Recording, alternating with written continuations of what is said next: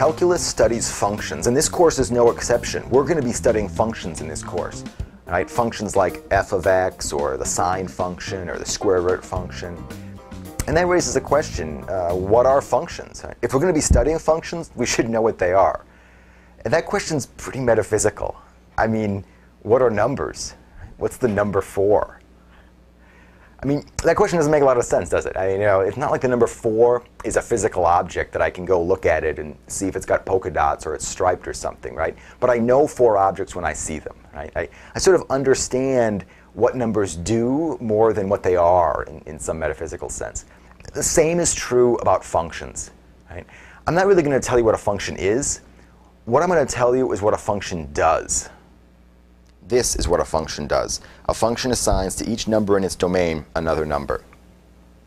Now, this definition doesn't say anything about how the function does that assignment. Let's see an example. Just make up some example. Suppose I've got some function, I'll call it f for function.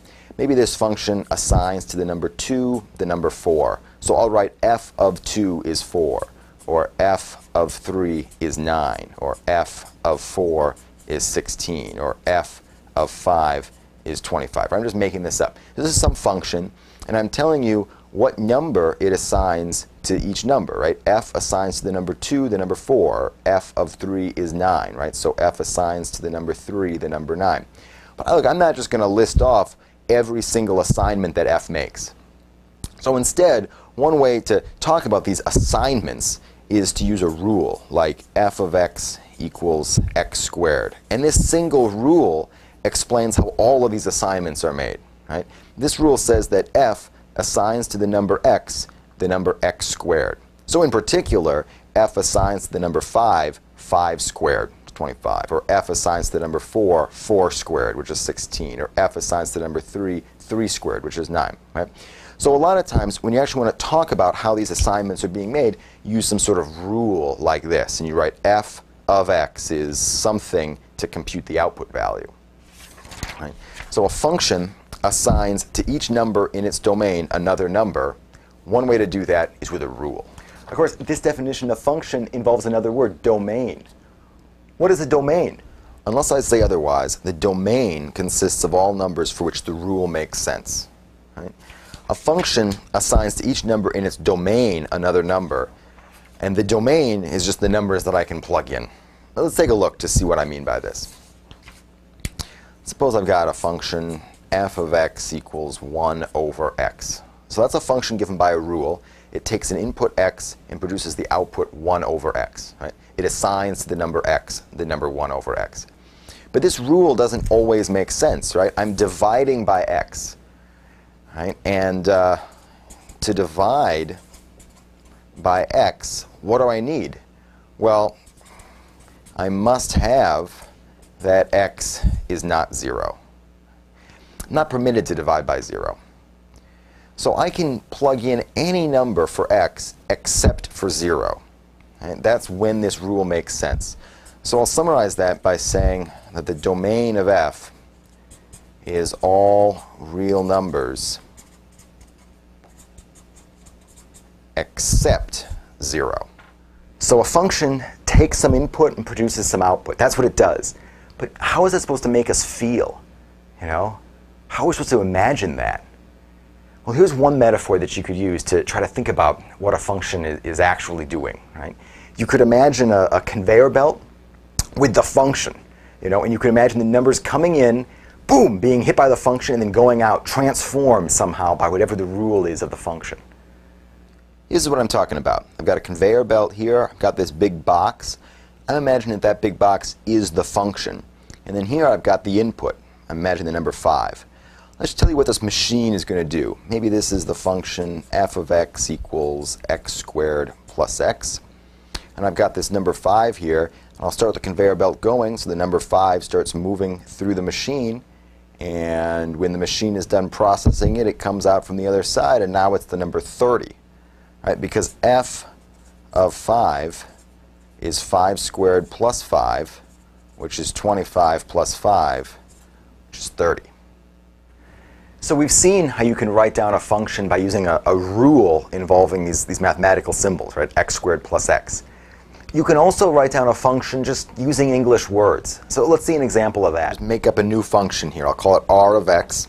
And I'll define r of x to be thrice, that means 3 times, thrice the square root of x. And here I've computed some values of the function. Like the function at 4 is 6. Well, why is that? Well, r of 4 would be 3 times the square root of 4, which is 3 times 2, which is 6. Okay, now, of course, when I do the calculation this way, it's not too surprising that instead of writing this out in words, thrice the square root of x, I could have just written 3 times the square root of x. So maybe you're not too impressed with this. The point is that you can define a function just by writing down what the function is supposed to do using English words. So we've seen an example of a function that we define just in terms of algebra, f of x equaled x squared plus x. We've also seen an example of a function that I defined entirely with just English words. And we can kind of combine those two things, right? We can use the English to sort of pick out different kinds of algebra. Well, let's see an example of that now. So here's another function I just made up. G of x is x squared if x is bigger than or equal to 5, and twice x if x is less than 5. The point here is that I'm using just a little bit of English, so this word if, in order to select, based on how big x is, a different algebraic rule for calculating the function. This is a little abstract. Let me just do some calculations, and that might convince you, how this notation, this so-called piecewise notation, works. So what is g of 1? Well, let's take a look. 1 is less than 5, so that means I use the second rule for calculating g. So it's 2 times 1, which is 2. What's g of, say, 4?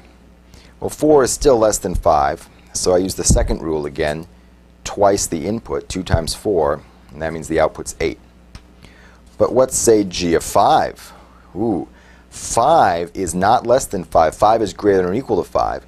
So this if is telling me to use the first of the 2 rules for calculating g, so I'm going to use 5 squared as the output, and that'll be 25.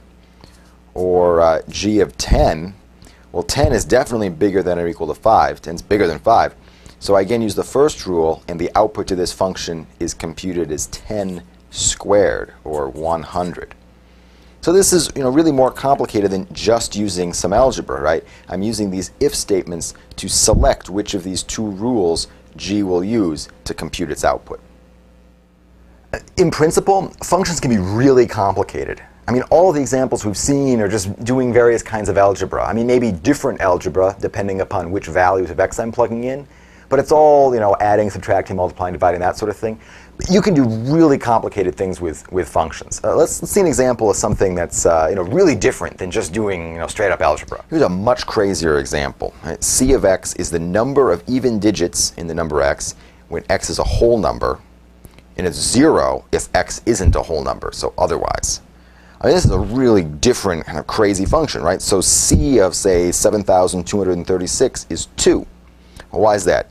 This is a whole number, so I use the first part of the rule, and the number of even digits in this number, I count them. That's odd, even, so 2 and 6 are the 2 even digits, so the value of that function is 2. Or let's take a look at this number here, 60,202. That, again, is a whole number. So the value of the function at 60,202 is the number of even digits in x. And this number has how many even digits? 1, 2, 3, 4, 5. They're all even digits, so that value is 5.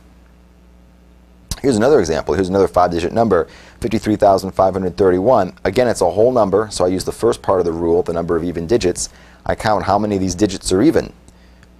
5's odd, odd, odd, odd, odd. There are no even digits, so the value of this function is 0 at this point. Now if I plug in a number that's not a whole number, like this is not a whole number, then I use the otherwise part of the definition, and the function at that point is just 0. So we can use English to define a function, but you've got to be careful, right? Sometimes when you're writing down a definition of a function, you might write down something that's more ambiguous than you intended. So let's try to define a function, just making this stuff up. I'll call the function b of x for bad. And I'll say that the value of b of x is some rearrangement of the digits of x. And it's okay that I'm using English to define my functions. There's nothing wrong with that. but this definition is too ambiguous to be the definition of a function. Right, here's an example of what goes wrong. What's the function's value at 352?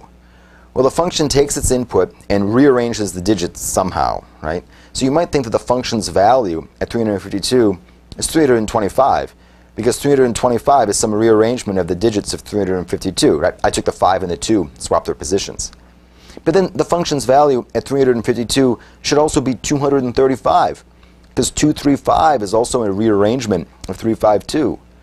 The function's value at 352 should also be 532, because 532 is some rearrangement of the digits of 352. This is terrible, right? A function is supposed to take its input and produce unambiguously a single output value. But this so-called function takes this single input value and purportedly produces all these different possible outputs. This thing here is not a function, right? A function takes one input and produces one output.